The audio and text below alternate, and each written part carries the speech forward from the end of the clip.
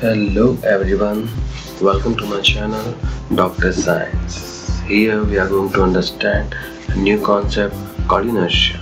So let's start with an example. Suppose I kick a football, what happens? It moves to some distance. But now if I kick a stone of same size of football, what will happen? I need a larger effort to move that football. Why this happen? Why I need a larger effort? So let's find out its answer. For this we have to understand what inertia is. So inertia basically it is a tendency of an object to resist any change in its state of rest or in motion. Get it? So and higher the mass of the object, higher the inertia of the object. That means you need a larger effort to move that object. Suppose there is a tree. That tree is in a state of rest. A moving truck is in a state of motion.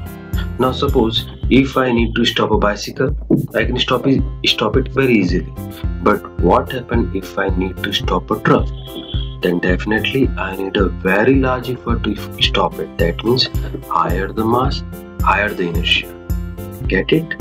And that's the reason why I can move a football but I cannot move a stone of same size.